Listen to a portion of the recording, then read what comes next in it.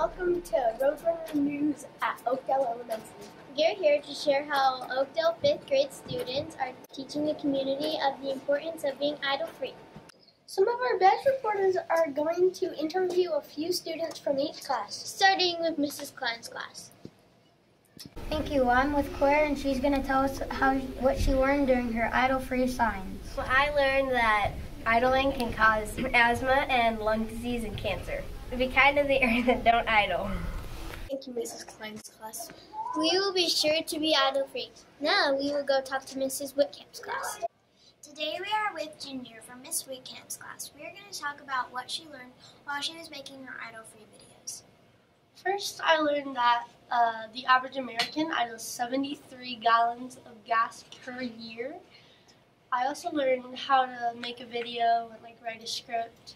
Another thing I learned was that we can do kindness more outside of school instead of just in school. We can be more outgoing with kindness. Thank you. Today we are with Kane, and he is going to tell us what he learned while he was making his idol-free videos. I learned that it's a super horrible thing around the world, and at first I thought it was just oh, it's nothing. But then when I started doing the videos and the skits, and I started doing research, I realized that it happens all the time around the world, and it could cause a lot of bad things like bad air. And thank you for your time. Today we are here with Oakley and Ryan, and they're going to tell us how they contributed to the idol-free campaign. So first we do safety patrol, and we see a lot of cars that are idling, and we want to stop that. And we care about the kids' futures, so we contacted our principal and other principals and some companies to help us. And from that we got signs to post in front of our school, stickers to put on cars, and stuff like that. Yeah, posters. Thank you, Brady. Hello, 5th grade. What's going on? Well, we have these idol-free kits signs that we requested from a business, and so they donated them to us because we requested a kit. And so we're going to hang them up outside, and then we're going to use some of our Valagram money so we can buy some poles to put these outside. Oh, by the way, I'm Asher, and I'm Ryan. Asher and Ryan, that's a great idea. Do you so have more to tell us? These signs are waterproof, and so they can last us a long time. And Ryan, do you have anything else to tell us about the signs? No. I love that the signs are waterproof and they last a long time.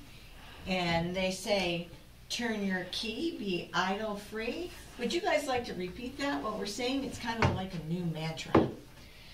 Turn your key and be idol-free. Well, that's so awesome. I am so appreciative of 5th grade for working on this project to help make the world a better place, right? All right, thank you. Wow, what great information. Thank you, Mrs. Whitcamp's class. Finally, we will go to see what Miss Bishop's class has to say about being idol-free. We are here with Soraya Holm in Mrs. Bishop's class.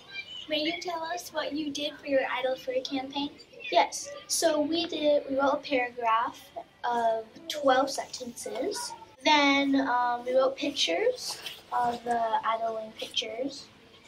And yeah. Can you tell us what you learned during this project? I learned that parents should not idle when you drop off your kids or leave from school. And yeah, thank you. We are here with Garrett Ogren in Mrs. Bishop's class. Do you mind telling us what you learned while writing your paragraph? What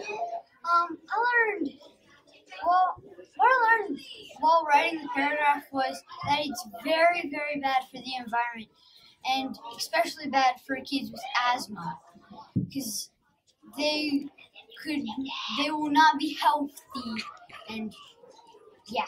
Thank you. Thank you, Mrs. Bishop's class. That was very informative. Thank you for tuning in to Roadrunner News. Have a great day, y'all. Now turn your key and be idol-free.